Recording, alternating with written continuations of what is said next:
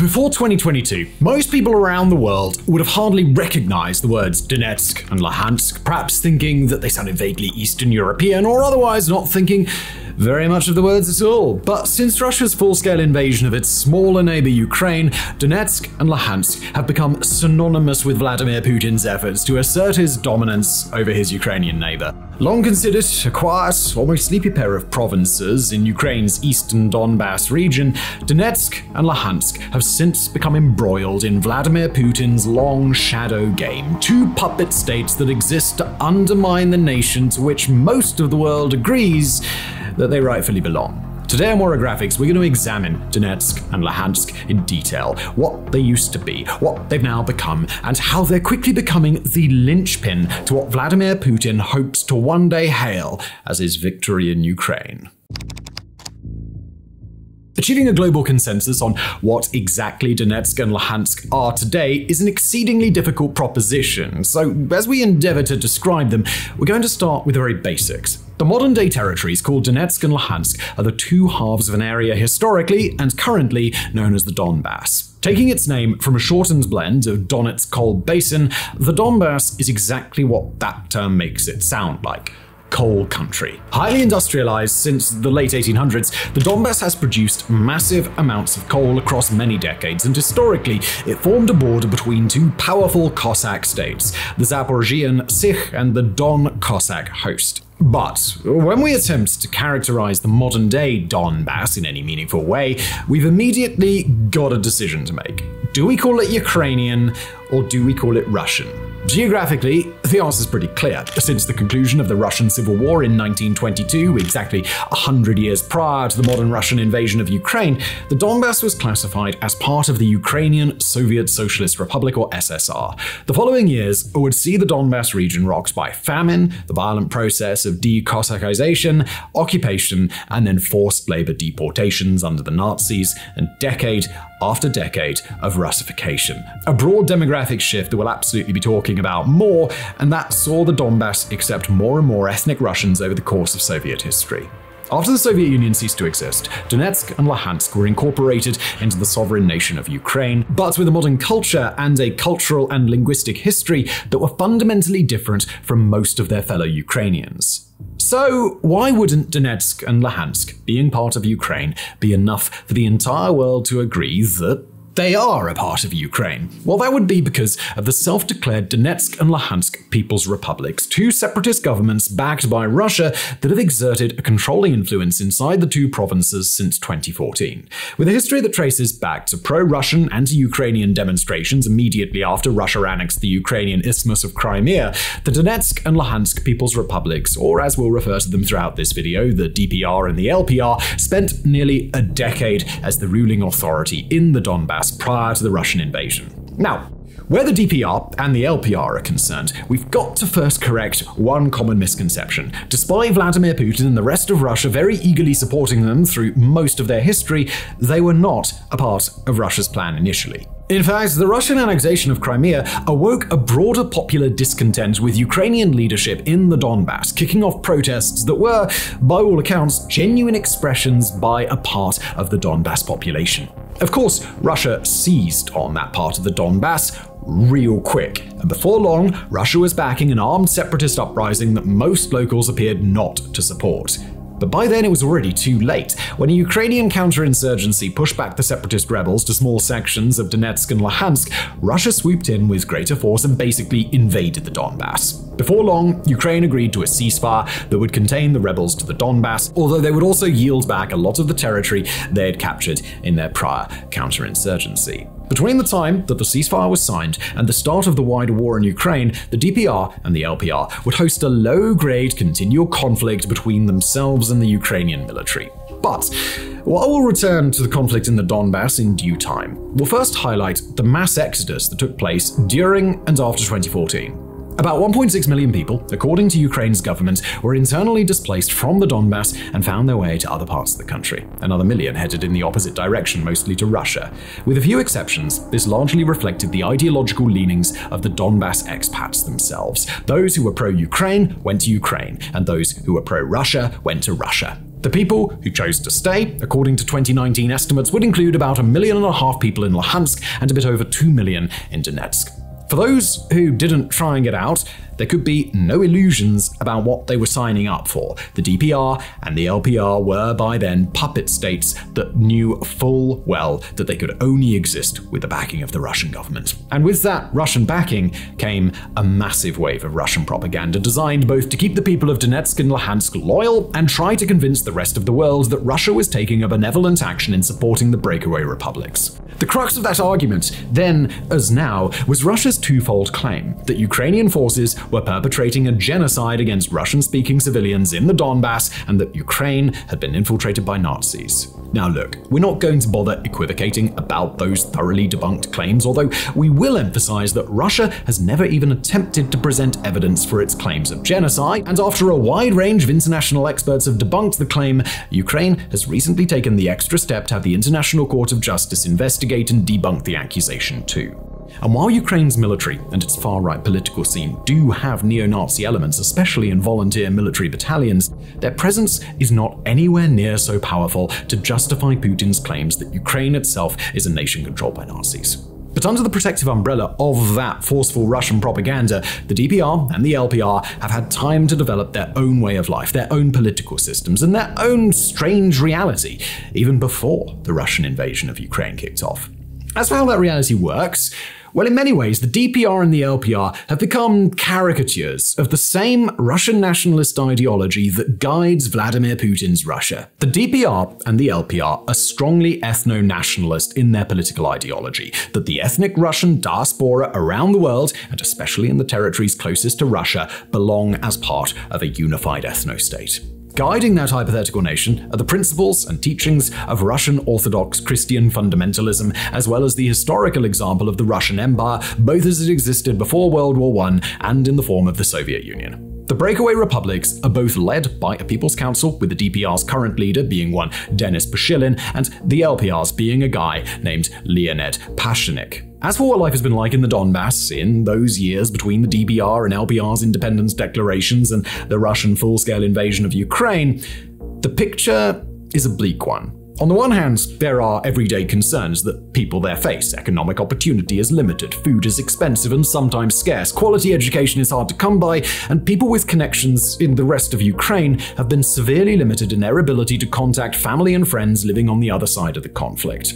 Prices went high, wages went low, a crush of sanctions sharply limited people's ability to access their bank accounts or do business. Nearly half of those who did remain were aged 65 or older. Most people still in the Donbas are at least in their 40s, and most people with anything above a local education have long since left. Those who did stay have since reported to Western outlets that most of them chose not to do so because of any love for the DPR or the LPR, but because they had no money and no prospects anywhere else. But the other side of their reality is far darker.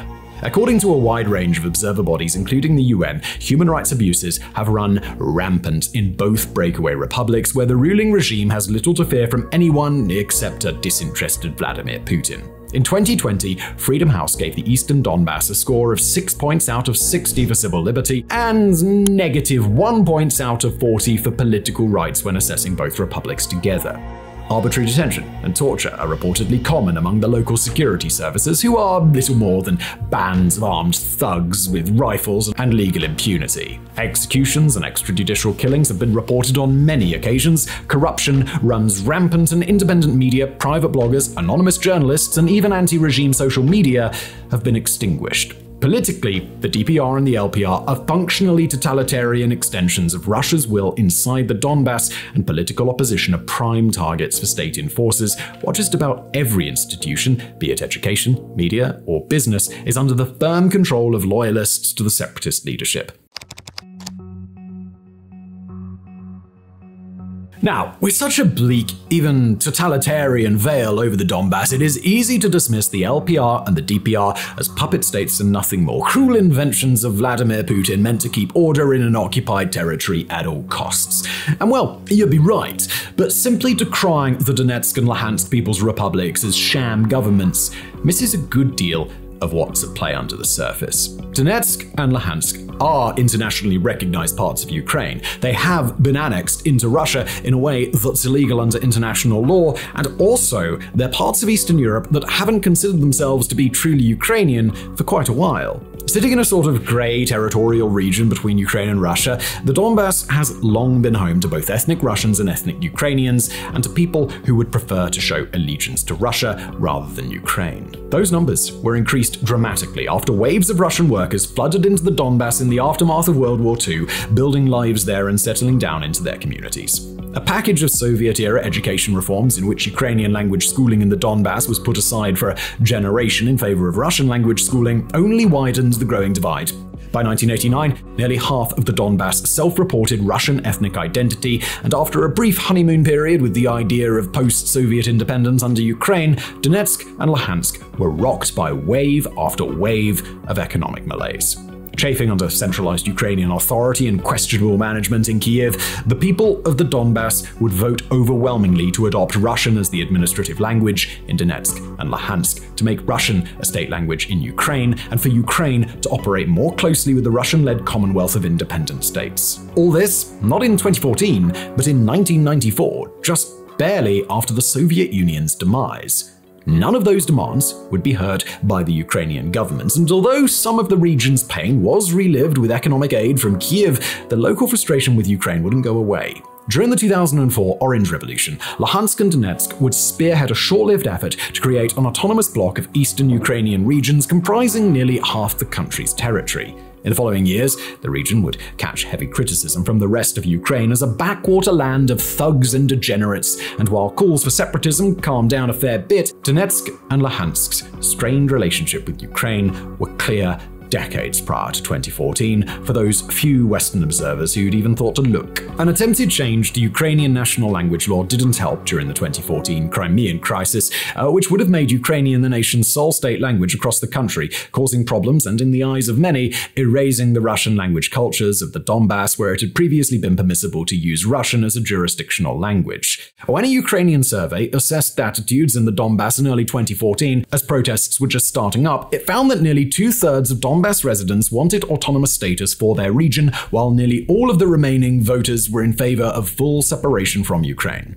This is why it's important to emphasize the degree to which the Donbas's anti-Ukraine protests in 2014 were self-motivated. Whether or not any Westerners would agree, now or then, with the perceptions of the local population, those perceptions were that Crimea, freshly annexed into Russia, had been the beneficiaries of a positive or even benevolent effort from Russia. At this time, Ukraine was still reeling from the downfall of former pro-Russian President Viktor Yanukovych, and the Donbas's entire ethnic Russian population was skeptical of how Ukraine's new administration would seek closer ties with the European Union and change the status quo in their region. Fearing major change, the idea of annexation by Russia seemed like a favorable alternative for many people. Now, the scope of support for separatism was almost certainly way below the 90+% of Donbas residents who allegedly voted in favor of DPR and LPR independence from Ukraine in elections that were roundly condemned just about everywhere but Russia as being entirely illegitimate. But Russia didn't just make up the idea that many people inside Donetsk and Luhansk were open to the idea of sovereignty or even Russian annexation. That sentiment was there before Russia started in on its plan to support the local separatist movements. Now, though, it's almost impossible to tell what the remaining residents of the Donbas feel, or whether they'd consider themselves more loyal to Russia, Ukraine, or nobody at all. Certainly, the portion of the Donbas population that had previously been pro-Ukraine has been all but pushed out, and just as important, Donbas residents who might have wanted to and been able to move to Russia have largely done so.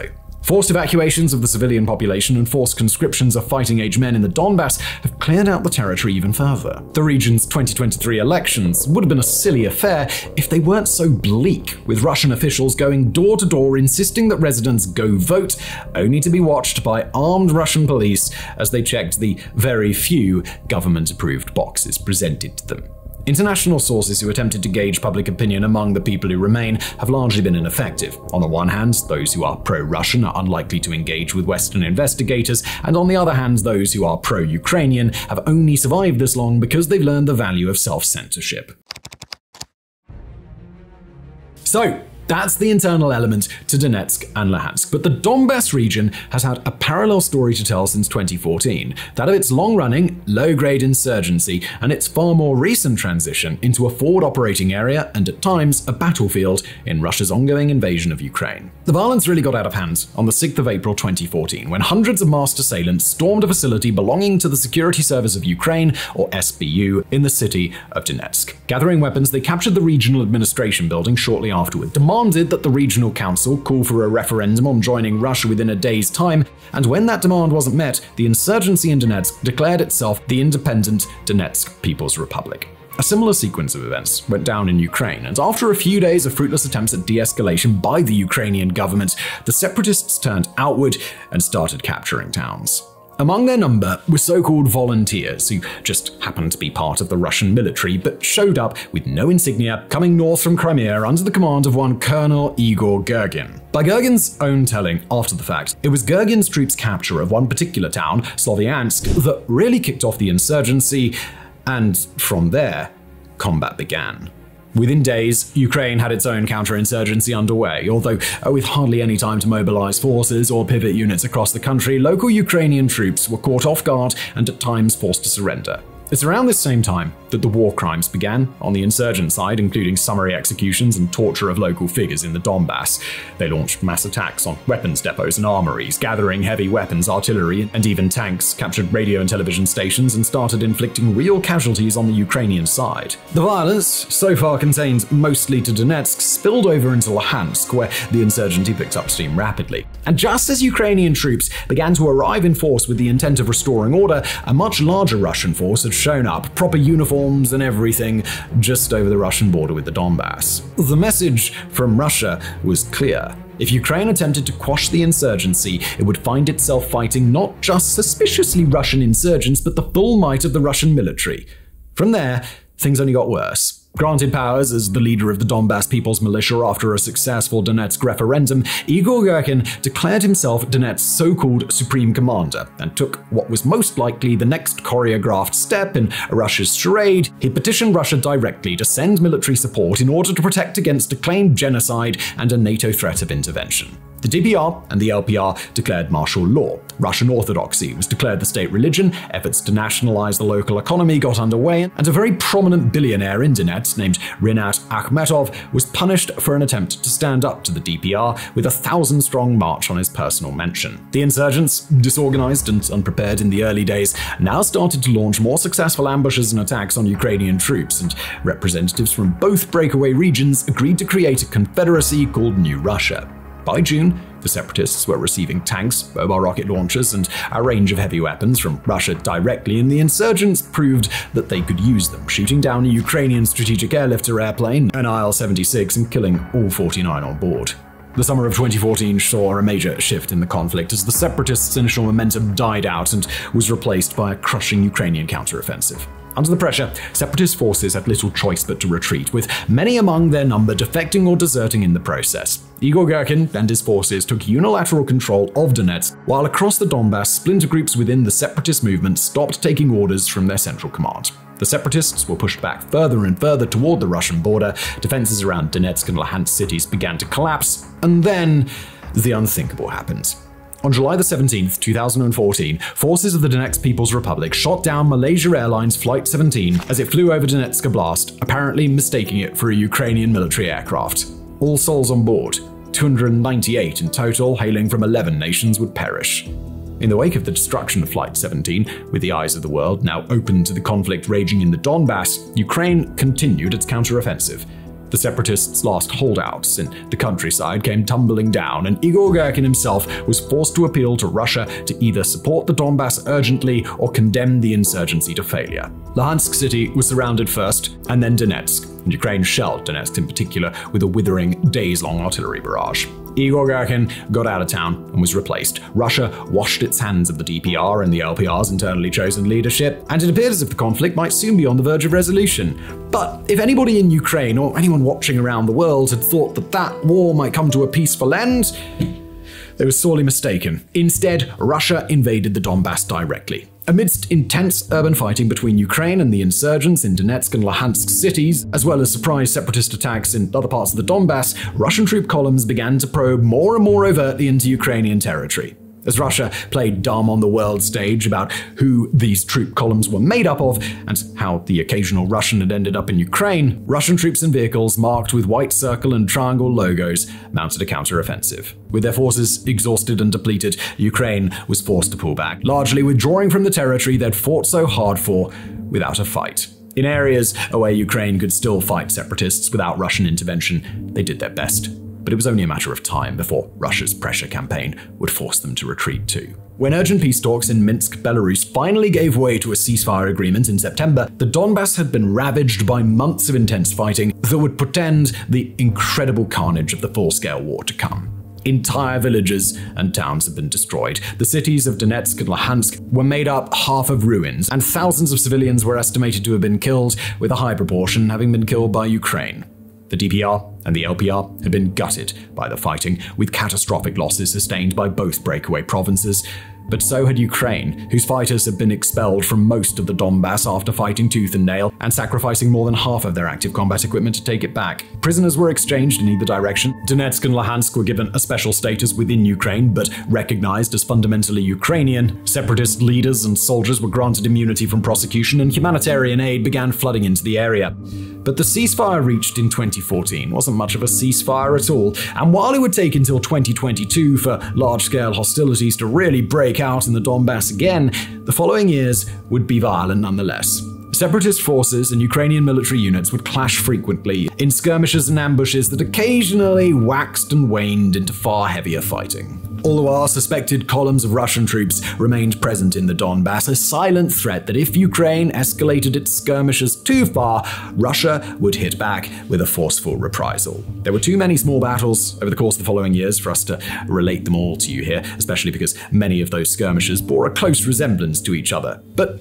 well, some stand out beyond the others. In January 2015, a weeks-long battle over the Donetsk International Airport eventually resolved in a Ukrainian defeat and the near-total destruction of the airport itself, which has never been rebuilt. February 2017 saw heavy fighting around the Ukrainian city of Avdiivka, which has since become a very recognizable name for close observers of the ongoing war. Dozens would die in the worst fighting in years. In 2018, DPR Prime Minister Alexander Zakhachenko was blown up at a restaurant, as Ukrainian troop movements slowly ate away at the no-man's land that had for so long kept the separatists and Ukrainian military apart. But as the 2010s gave way to the 2020s, rumblings in the Donbas seemed to indicate that a new phase of the conflict was on the horizon. Starting in early 2021, Russian troops began to arrive in force in the Voronezh and Rostov oblasts, or regions of Russia, as well as into Crimea, arrayed menacingly around Ukraine's borders. Tens of thousands of Russian soldiers descended on territory close to the border, and from there, things only got more bleak.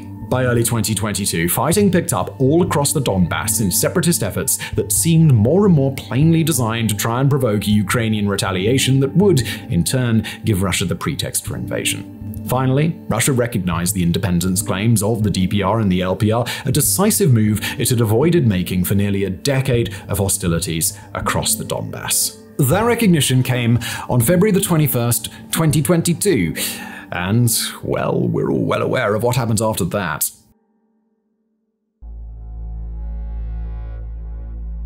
In the years since 2022, the Donbas has been one part breakaway region, one part forward staging area for the Russian military, and one part battlefield in a war that's seen tens of thousands killed across the region. In the early days, Russia and its separatist allies exploded outward from the Donbas into the broader Ukrainian east, and ever since Russia's lightning offensive towards Kiev failed spectacularly early in the war, the Donbas has been subject to the long ebb and flow of battle. From the grueling siege of Mariupol to Ukraine's counter-offensive crashing through the Donbas to bitter Russian winter, a long series of protracted battles in Bakhmut and other Donbas cities and towns, and a second bitter winter that brings us to where we are today.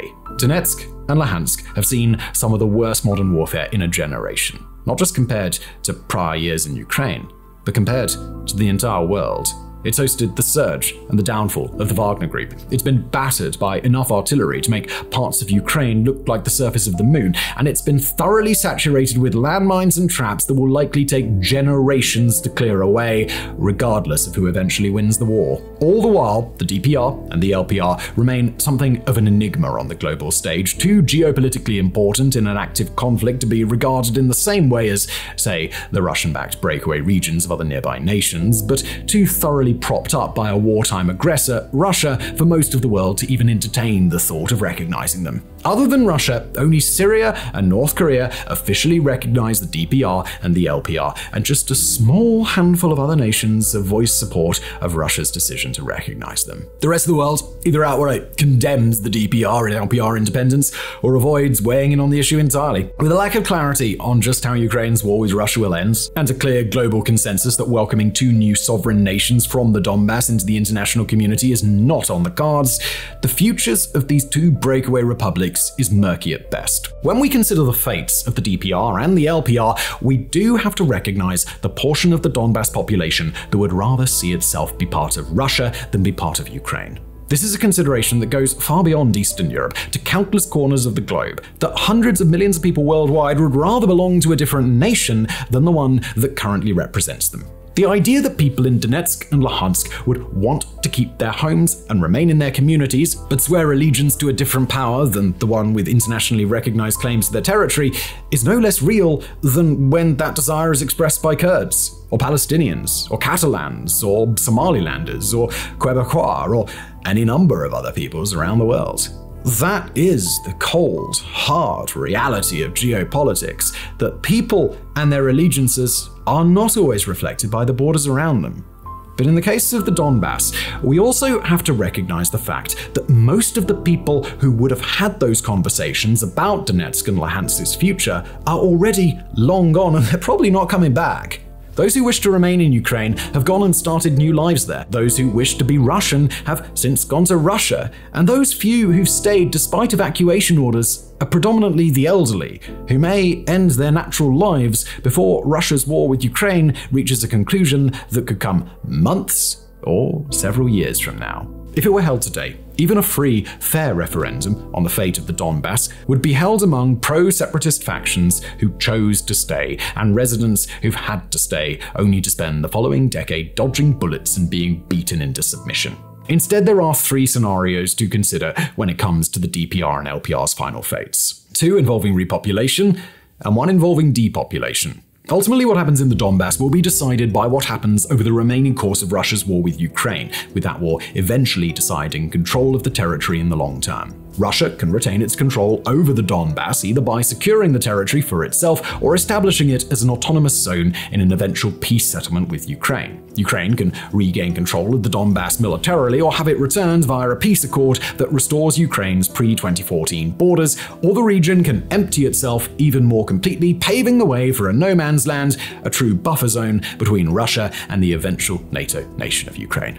Of all three possibilities, it does appear as if the most likely, as we write this episode in early 2024, is that Russia will maintain dominion over Donetsk and Luhansk in some way. As we mentioned, there are two main mechanisms Russia could use to do this. First, there's the potential for Russia to make good on its 2022 annexation of the DPR and the LPR, transforming them into the same sorts of political entity inside Russia as the republics of Chechnya, Ingushetia, Tatarstan, and over a dozen others. That's technically how Russia considers the DPR and the LPR even now, but with the issue settled at the end of the war, Russia would be able to administer those regions more similarly to how it administers the rest of its federative republics. A significant component of that administration would likely be a resettlement of the area, undoubtedly involving a population that is primarily ethnic Russian. A second possible outcome that would see Donetsk and Luhansk remain under Russian control would involve Russia transferring the regions back to Ukraine as part of a peace deal, but stipulating that they be granted autonomous self-governing status and potentially insisting that Russian peacekeeping troops be stationed there, similar to what's happened in the Georgian region of Abkhazia and the Moldovan region of Transnistria. That would allow Russia to maintain de facto control over Donetsk and Luhansk, possibly even taking steps to repopulate the area with Russian migrants, while just barely satisfying Ukraine's demand for a return of the Donbas in order to secure a peace. Less likely, at least as it stands now, is that Ukraine will either militarily surge to recapture the Donbas entirely, or that it'll have the Donbas unequivocally returned to it when an eventual peace deal between Russia and Ukraine is signed. In that case, it's likely that separatists who haven't yet fled to Russia would face severe prosecution under Ukrainian law. Far less clear is whether the region would be resettled, possibly by people who had to flee the area prior to the 2022 invasion, and whether Ukraine would attempt to set up strong pro-government regional administrations versus attempting to work with more moderate but still less Kiev-friendly locals. The Donbas was flagging badly even prior to 2014, and any reconstruction efforts there would likely prove extremely costly, even without attempting to address the region's broader historical malaise. And finally, there's the possibility that the Donbas could become the last casualty of the Russia-Ukrainian war, signed away in part or in full as a no-man's land or demilitarized zone similar to the one separating North and South Korea. Among Vladimir Putin's clearest actual motivations for his invasion of Ukraine appears to be his long-held belief that a buffer zone between NATO and Russia is essential. And the Donbas is now mostly depopulated, with its few remaining residents probably happy to leave for either Ukraine or Russia if they were provided the means to do so. The world can live without Donbas coal, and Ukraine and Russia could likely come to terms in order to establish safe mining zones within the no-man's land if they ever felt so inspired. This version of the future for the Donbas, saturated with landmines and watched carefully from both sides of the border, would be exceptionally bleak. And it probably wouldn't just include the Donbas. Russia shares nearly 2,000 kilometers of land border with Ukraine, stretching all the way down from the Black Sea near Mariupol to the northern reaches near Kharkiv and Chernihiv.